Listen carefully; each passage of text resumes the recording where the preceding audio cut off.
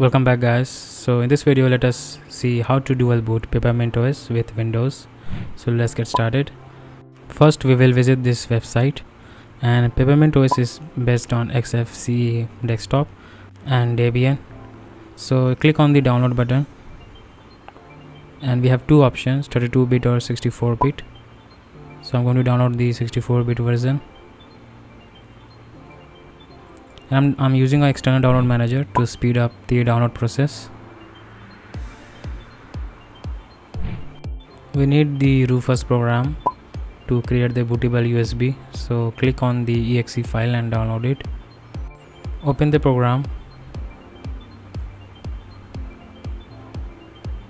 and we need to select a pen drive. So use a 8 GB or above USB, and then we will select our ISO file that we have downloaded.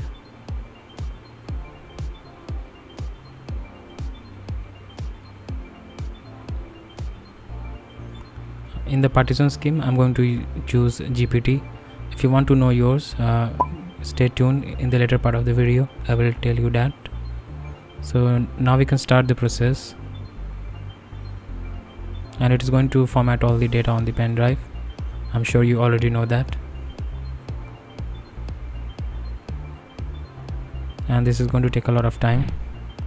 Now right click on the Windows Start menu and open Disk Management, and here we will create a partition for the Peppermint OS.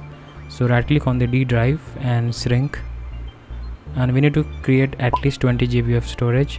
So I'm going to choose 40 GB, so I will type 40,000 MB, and we will have this unallocated space. So right click and create a new simple volume, then just click next and finish, and you will have a partition for the Peppermint OS. And also right click on the disk 0, and under properties and volume you can see your partition scheme.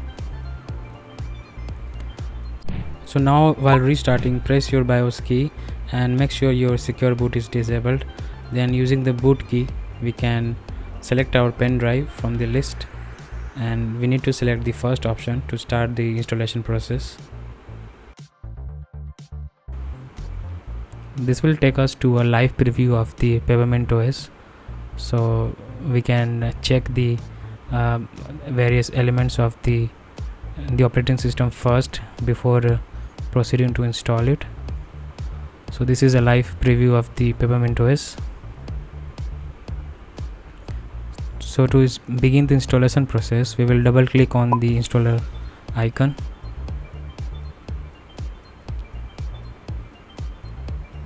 and now we need to select our language and our location. So click on next and select your region, and add your keyboard layout. And here we will select replace a partition through dual boot, and after selecting replace a partition we need to choose our partition that we created earlier. So you can find it by the size of the partition that you created, and it automatically uses the 100 MB Windows EFI partition, so it's going to be set on that. Now we can click next, and here we will add our username and password. And now you need to review your settings and click install to start the installation process. Now the installation has started, and you can take a break because it's going to take a lot of time.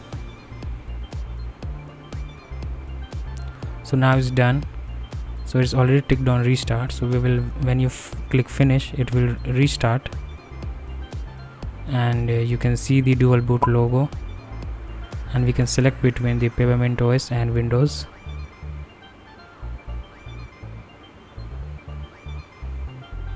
So we have the Peppermint OS logo, and we are in the Peppermint OS home screen.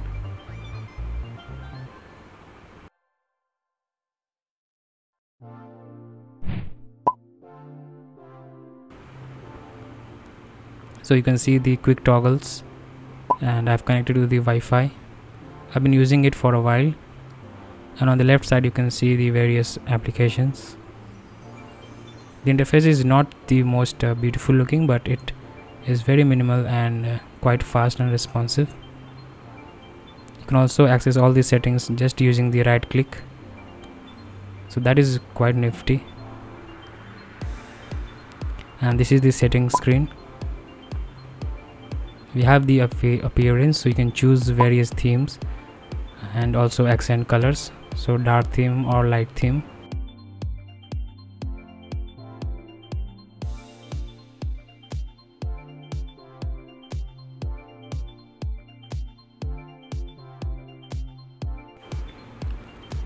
We do not see a lot of wallpapers. As you can see here, we have only 4 wallpapers to choose from, and also they are very basic looking.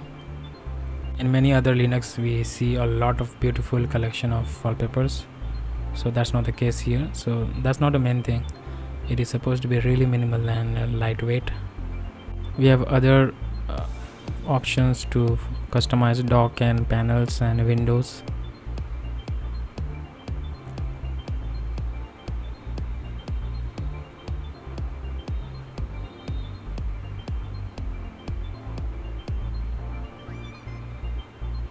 We can also add external monitor, as I have done, and it is working quite well.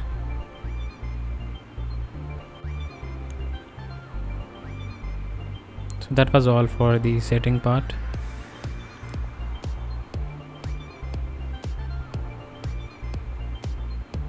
And we do not see a lot of inbuilt applications. We need to use the terminal to install the third-party applications. And navigating around is not very easy. We have apps in different categories, but we do not see like built-in office app or etc. So in the task manager you can see the CPU usage is pretty low, so it's very lightweight on the resources. I have installed Plasma Discover application to make the installation of different programs easier. You can also install it by running this command, and I would suggest you to do that. You can see it's already installed on mine.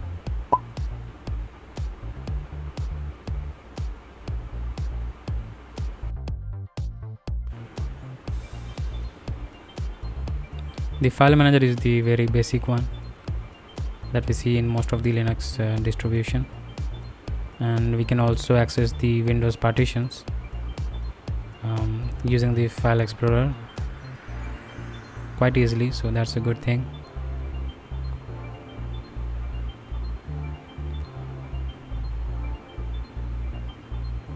So there are lots of other applications that many of you may find useful, so you can explore and test them out.